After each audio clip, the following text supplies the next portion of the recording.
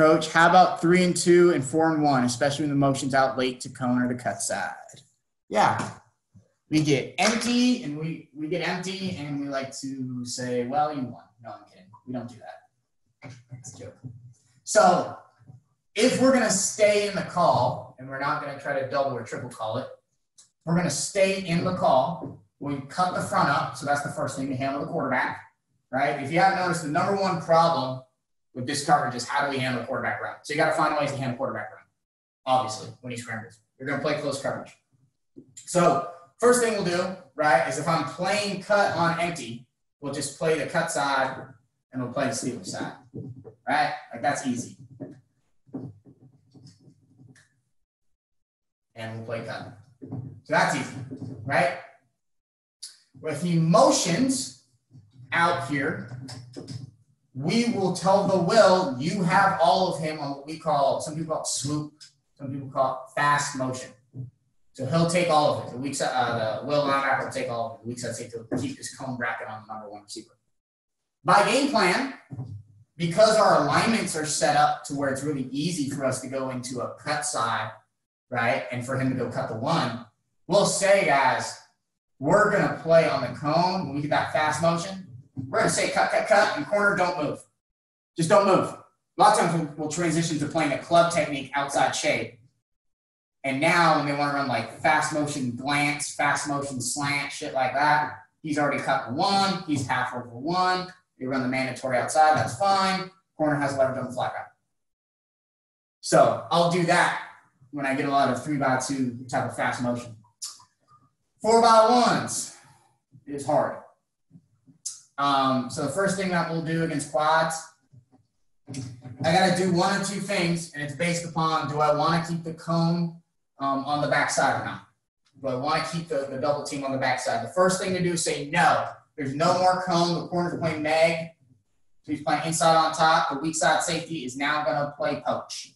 So he's going to read run pass, and on pass he's going to go poach the number 4. So he's going to poach number 4 vertical. Okay? We are going to play stealer on 1, 2, 3. The corner has 1. Strong safety's playing on 2. My back is playing on 3. Free safety playing on 3. Will linebacker will play 4 to first. So he knows he has all of 4 unless 4 is fast. If 4 is fast, we're going to push it between the mic and the will. If 4 is fast, we're going to push it between the mic and the will. Strong safety is not involved. Free safety is not involved. Corner is not involved. Okay? So same thing, if we get a fast 4 coming out of the backfield, we get that, we will push it between the will and the mic. So now the mic will take it and the will now cut number 3. We'll recount. However, if it's quads, right, he's starting right here. So he knows he has number 4 unless 4 is fast. Okay? So that way we try to get help on 4 vertical. The second way to do it is if we do not want to play neg back here. If we want to play our cone or we want to play our cut or whatever, we'll play our neg cone concept. We will, based on who the receivers are, we like to play matchup. Okay, but let's assume the 1 and the 2 are fine. We're going to play the corner on 1, okay, the strong safety on 2. Corner on 1, strong safety on 2. We're going to roll down, excuse me, sorry, we can't roll down. I like to do it this way. I like to do it like this. So mic on 1, corner on 2. Roll down, strong safeties here, free safeties here, will backers there, based on your matchup. And the reason you say I like to put the corner on 1 is if I put the corner on the X, right? Most of the time they're not throwing the vertical to the single X. So the mic will go take the number 1, and then we'll play it on those guys between the will, free safety, and the strong safety. The other way you can do it is you can